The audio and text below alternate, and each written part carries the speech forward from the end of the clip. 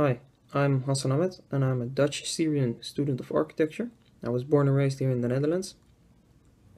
My proposal is to bring the refugees and the locals together for better integration. So how are we going to do that? We want to ask the locals, the volunteers, to build a house of the refugee. That way they will see who's going to live there. So we're removing the unknown factor that's residing within the locals. Carport villa is very light and easy to build. There's no crane involved. The building parts are plug and play, so everyone is able to build carport villa. Carport villa gives privacy, gives clean air, and is upgradable in a later stage, so no money is wasted. And most importantly, it gives dignity back to the refugees.